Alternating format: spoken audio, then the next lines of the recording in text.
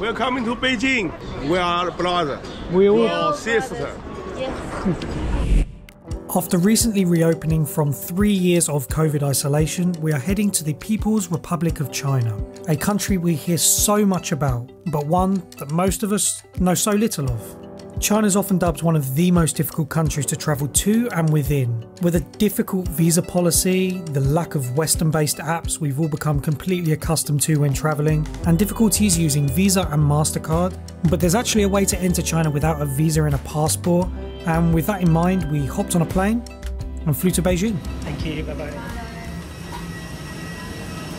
Welcome to Beijing Airport. Welcome to China. It is our first time here in China. And we haven't quite made it yet. We've still got passport control to go through, and we're arriving here trying to take advantage of the 144-hour visa-free rule that there is for both British citizens and Russian citizens, and that's available if you're flying into Beijing and out of Beijing to another country again, which we are. So yeah, hopefully everything will go all right at passport control, and we're going to be in Beijing. We're in China. Oh my god, I'm so excited. We actually only had to fill in a few short forms and have a chat with immigration and share our onward travel plans, and they stamped our passports. It all took around a couple of hours, and then we were through. It seemed like we were the last people leaving the airport, but we finally made it, and we can say welcome to China. The next step was to get a cab into the city, and Uber, Grab, Bolt, Maxim, Yandex, or any of the taxi apps we're used to are completely useless in China. So we downloaded an app called Dida Travel, and I'm not going to lie, it took us an awfully long time to figure it out because everything is obviously in Mandarin, which we don't speak, but we got there in the end. Once we sat in the taxi, we were greeted by probably the world's friendliest cabbie, and despite the language barrier and some confusion with how to accept the ride on the app, our journey went relatively smoothly. 谢谢。谢谢。再见。 Oh, that was an easy taxi ride, wasn't it? I really made it. I can't believe it. Oh. So we landed at 2:30 and the time now is 6 o'clock. Yeah, it took us maybe an hour or so to sort out all the documents and immigration, and then just all the rest of the time trying to sort out the taxi into the city. We could have got a train, but then we would have still had to get a taxi from the main train station to here, so we just thought taxi all the way. And here we are, 3.5 hours later, but we've arrived. That's the main thing.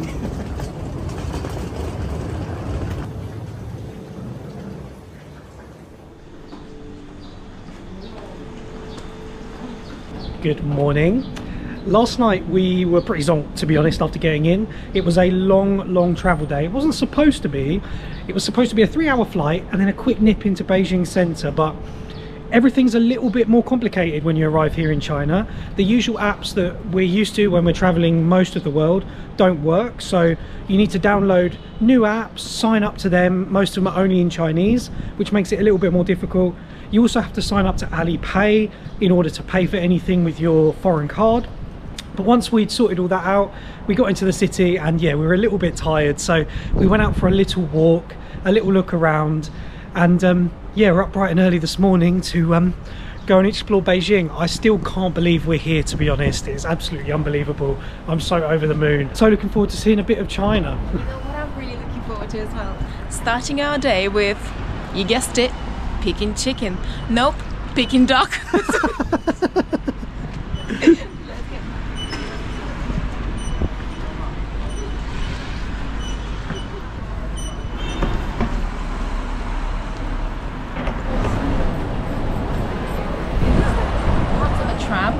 It does look like a tram. I thought at first it was a tram. So if Vietnam was full of motorbikes, China is full of normal bikes. Here in Beijing, when we were driving into the city yesterday, everyone was either on little electric scooters or bikes, and provides a totally different vibe, to be honest. It's a lot quieter, a lot calmer than Hanoi yesterday.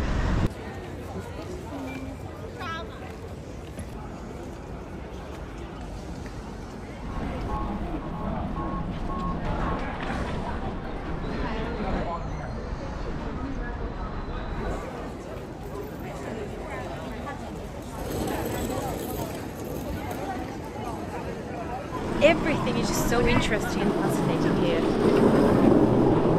We've Chinatown. In the real Chinatown.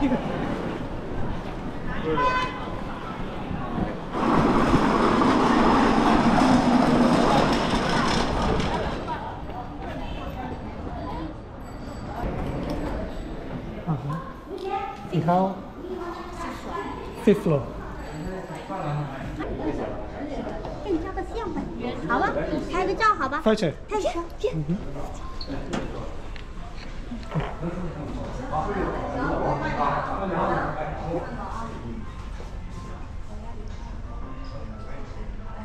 ，3条，谢谢。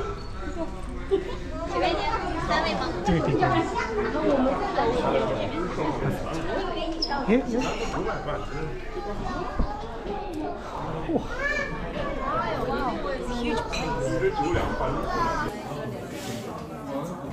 So if we read right, this is supposed to be one of the oldest restaurant chains here in Beijing and one of the best places to try Peking duck. And already when we saw the chefs just come past a minute ago with the duck, it smelled absolutely incredible and looked even better. I cannot wait to try it. I'm so excited. It's interesting to feel like everyone knows what they're doing, like what they're ordering, and we have not the foggiest clue what's going on. Lost in the corner. We're lost in the corner. Kind of true. The duck looks insane. It smells so good.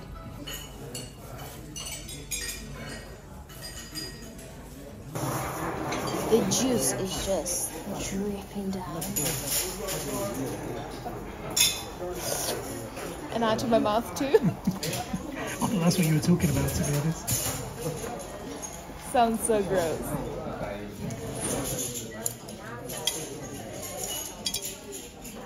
This pastry is so thick, but it holds so well. It doesn't break the taste.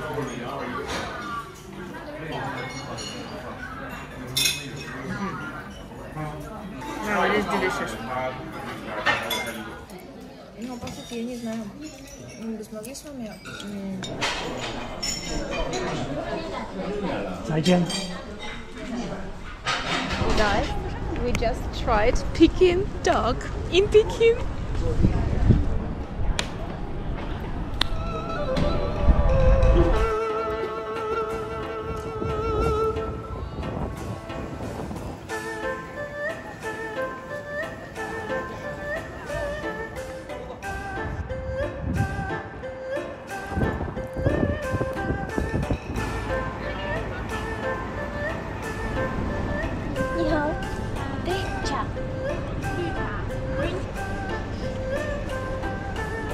It's a really strong flavor of green tea. You know when you leave your tea bag there for too long in your cup?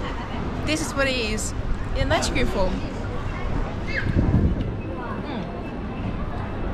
Jasmine green tea. Wow, that is so unusual. Let's head to the main square. Let's go.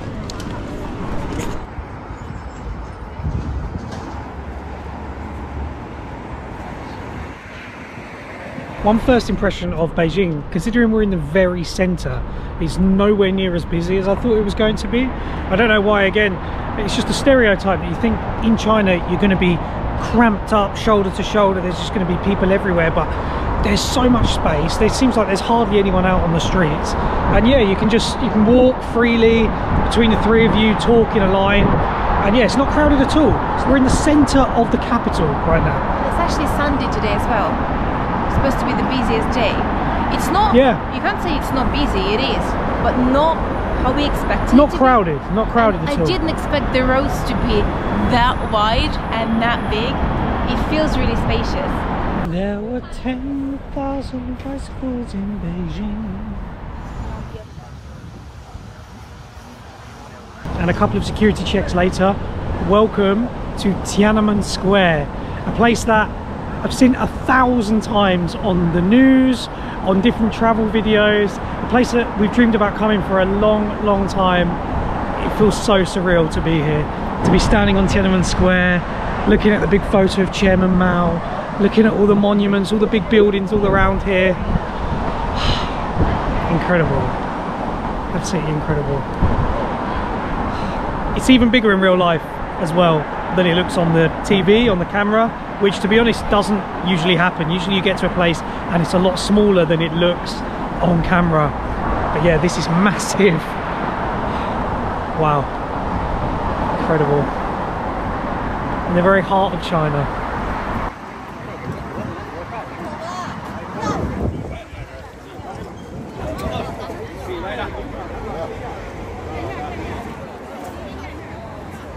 So big. So I just said, it's often the case that you see something on TV so many times or on different videos and it looks so much bigger than it actually is in real life. But here, it's the actually opposite. bigger. Yeah. It's absolutely grand in scale. So as foreigners, we need to carry our passports with us everywhere. And to get into the square, you need to go for a few security checks, like they check your bags and they check your passports, and like everyone goes through. But I guess locals have these ID cards or something like that. But we have to carry our passports with us. We learned that last night when we walked into the square in the evening. We didn't have our passports, so we were trying to show our pictures. We were trying to show pictures of our passports on our phones, and it was fine, but he was like, next time, just make sure you bring your passports. So we did.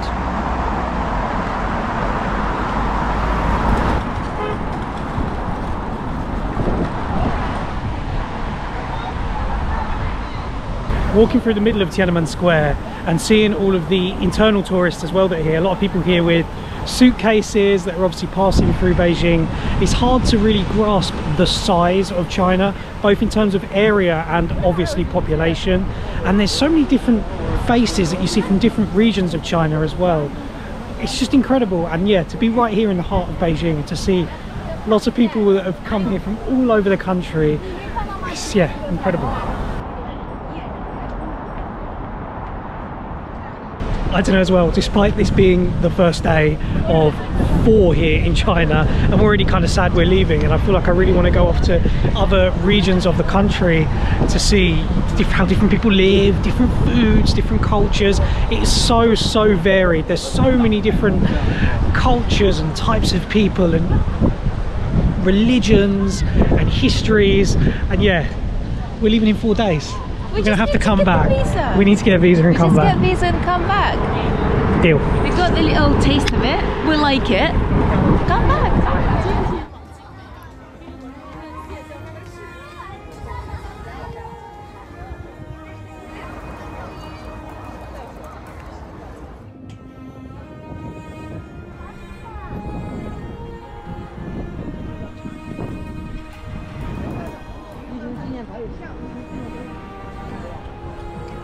There's definite Soviet vibes in this main square here in Beijing. I was expecting a lot of similarities between China and the former Soviet Union, obviously with the history over the past 80 years or so, but to be honest, this main square area around here is a lot more similar than I was expecting. And when we were driving in yesterday, a lot of the streets, the apartment blocks, the size of the roads, it's incredibly similar to Moscow, for example, St. Petersburg, a lot of former Soviet cities that we've been to. If it wasn't for the Chinese writing, you'd think we could be in Moscow. We all said it last night when we were walking around, that if it wasn't for Chinese writing it's everywhere and people in general, you'd think that we're in Moscow. It's very strange. I didn't expect that. We all said that we didn't have any sort of expectations from China, but we didn't expect it to be that way, if that makes sense. Does it? Does it make sense? It makes sense. It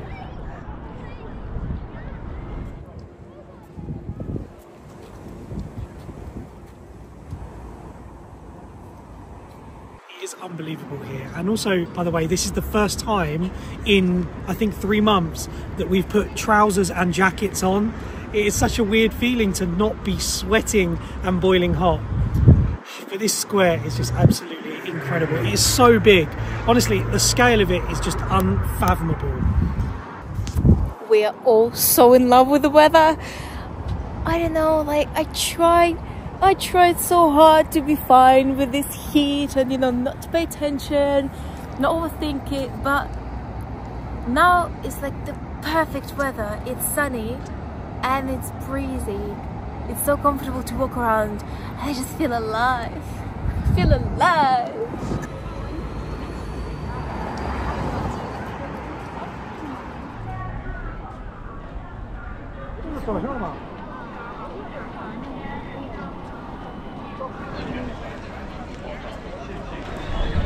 Honestly, at every turn there's something else. We feel like we've left the square and we were heading out of the very centre, and then there's another street, another walking street, and actually on this walking street we're on here there's old tram tracks, so I'm guessing the old tram used to run through the city right here into the main Tiananmen Square. So beautiful, isn't it? So colourful. I love all these intricate details there, the colours of it all.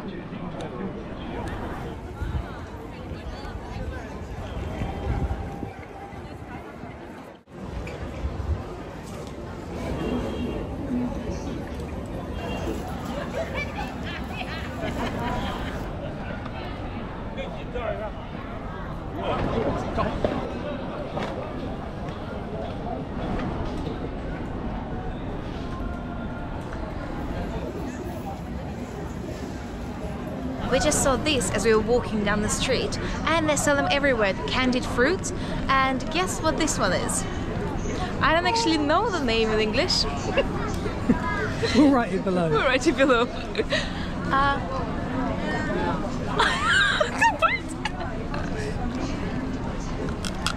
not going to say anything. Crunchy on the outside, yeah? Looks so interesting. So crunchy, and the combination of sweet and savory, so delicious. I can see why they sell them everywhere here. Have to be careful with the pips though, so many of them. Yeah, it's so nice.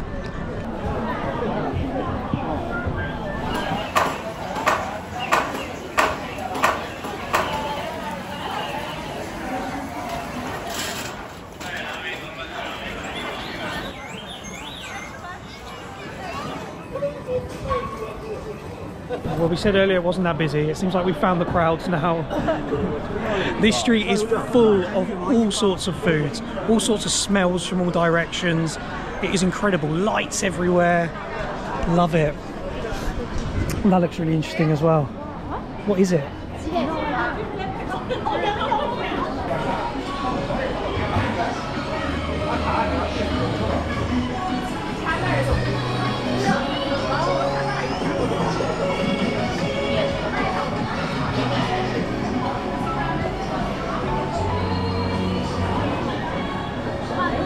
Yeah.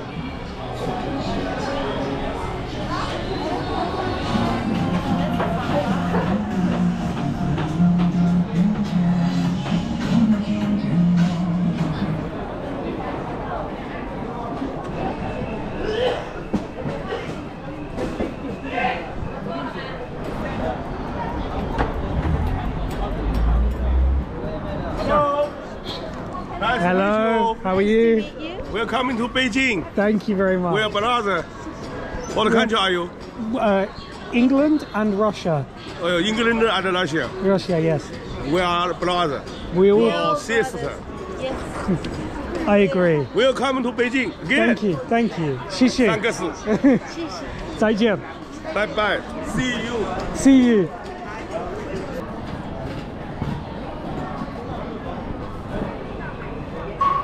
Imagine hearing that knock all day. Do you reckon you just get used to it? We've only walked past twice and it's already done my head in. I reckon you just get used to it. And I don't know, yeah, maybe Just fade out. It's like living under a flight path or something, isn't it? that looks interesting. Like a steamed cake.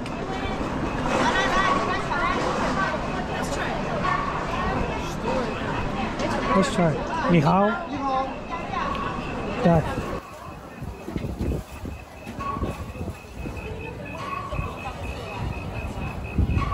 Let's try.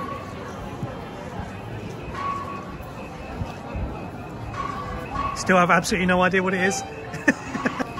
rice in sweet syrup. It's quite chewy and gloopy inside. It's not what I don't know why I thought it's going to be sour. Is it a Or similar sour, texture? savory. Similar texture to mochi or not? No. It's similar to rice pudding. Mmm. Interesting flavor, I think, but it's a little more bland. Yeah. It's not. The sweetness comes from the sauce, but itself, this thing is not sweet. This thing. Interesting. Expert opinion. This thing does not taste very sweet. Stop, hold on.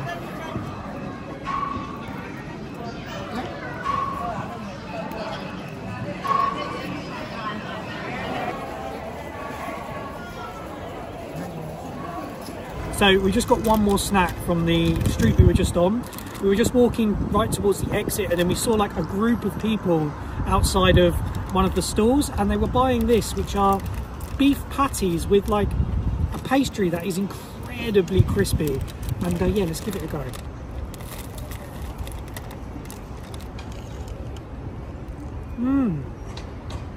It's like a burger, really peppery, lots of spices, but wrapped in a pastry. That's really nice, with the meat inside being like a minced meat.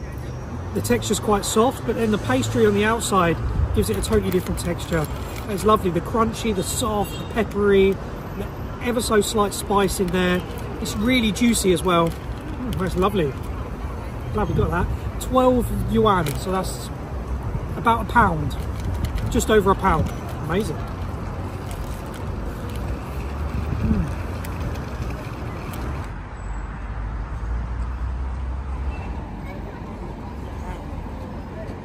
One thing I wanted to add on to the end of talking about that bun was it's really interesting how they have similar types of meat pies and buns all the way along what was the former Silk Road, and obviously Xi'an was the end of the Silk Road on the Chinese start, or the start of the Silk Road.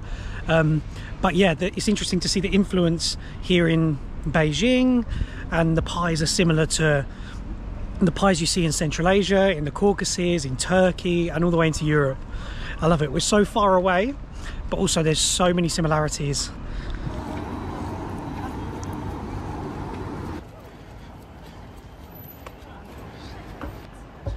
What a day.